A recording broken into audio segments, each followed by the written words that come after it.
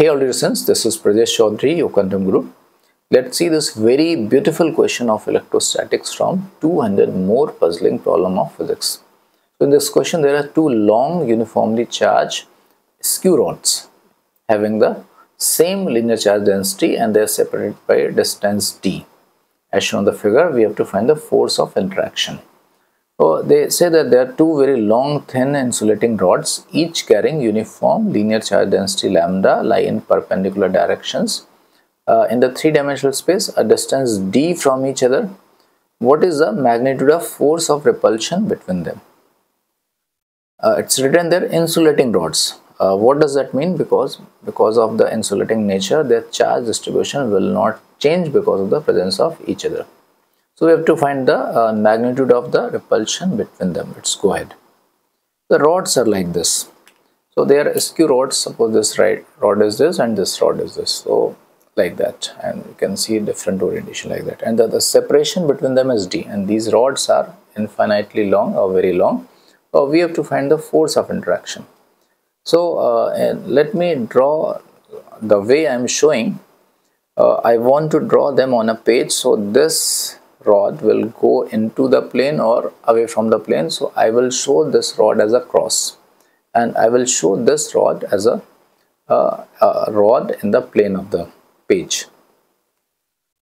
Before that, if I have this rod, suppose this is a rod of uniform charge density lambda. So at a distance r from it, like this, the electric field would be here, this is r, and that electric field is 2k lambda by r. It is the radially away. So like this, if this is a rod and if I am here, so electric field is here, electric field is here. Now if the rod is like that, now here if I am here, the electric field would be like that. If I am here, electric field would be like that. If I am here, electric field would be like that. So with that thing in mind. So this is an infinite rod. This rod is in the plane of the page and this rod is also infinite into the plane or out of the plane perpendicular, separated by distance d.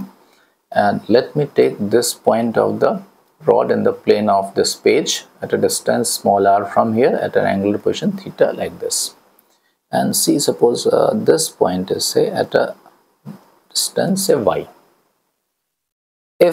And now let me take another little point, little distance from here. So this is another point on this rod. Its angular position is at theta plus theta, d theta, and this distance is dy. So I am going to take this element. Through this element I will cover the whole rod. So, and the charge of this element, this length is dy. So this length is dy, so this charge would be dq is equal to linear charge density lambda into dy. And now as this element goes from minus infinity to plus infinity, my limit of y will go from minus infinity to plus infinity. And my limit of theta will go from, if this element is here towards the negative y direction, so this theta would be minus pi by 2. And then when this will be in the positive y direction, positive infinite y, so that theta would be pi by 2.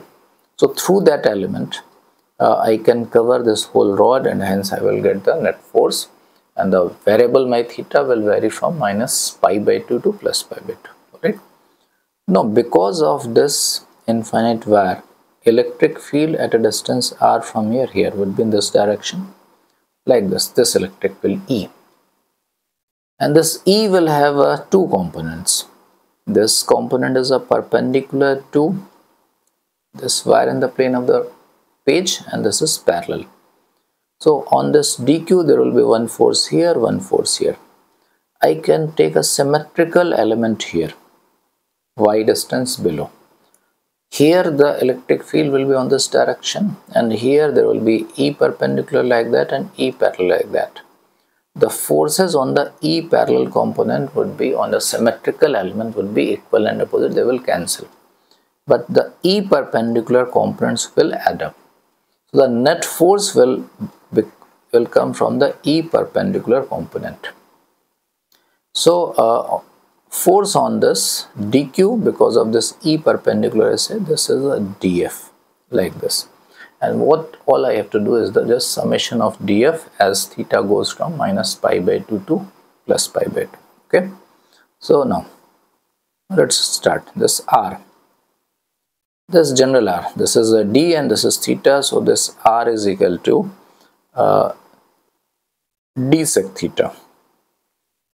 R is equal to d sec theta, that is d sec theta, and this dq, and y is equal to